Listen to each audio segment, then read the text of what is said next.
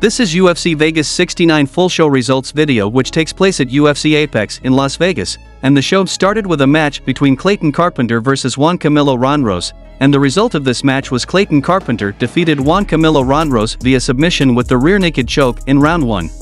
The next match happened between AJ Fletcher vs Themba Takura Garimbo, and the result of this match was AJ Fletcher defeated Themba Takura Garimbo via submission with the guillotine choke in round 2. The next match happened between Philippe Lins vs Ovince St. Preux, and the result of this match was Philippe Lins defeated Ovince St. Preux via knockout with the punches in round 1. The next match happened between Kuzian Askabov vs Jamal Emmers, and the result of this match was Jamal Emmers defeated Kuzian Askabov via unanimous decision.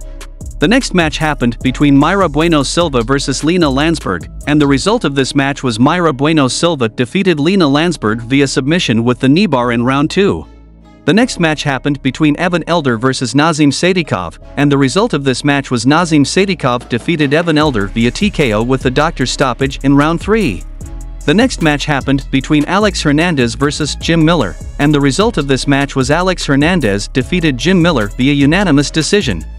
The next match happened between William Knight vs Marcin Prachnio, and the result of this match was Marcin Prachnio defeated William Knight via unanimous decision. The next match happened between Josh Parisian vs Jamal Pogas, and the result of this match was Jamal Pogas defeated Josh Parisian via unanimous decision. The next match happened between Zac Pauga vs Jordan Wright, and the result of this match was Zac Pauga defeated Jordan Wright via unanimous decision.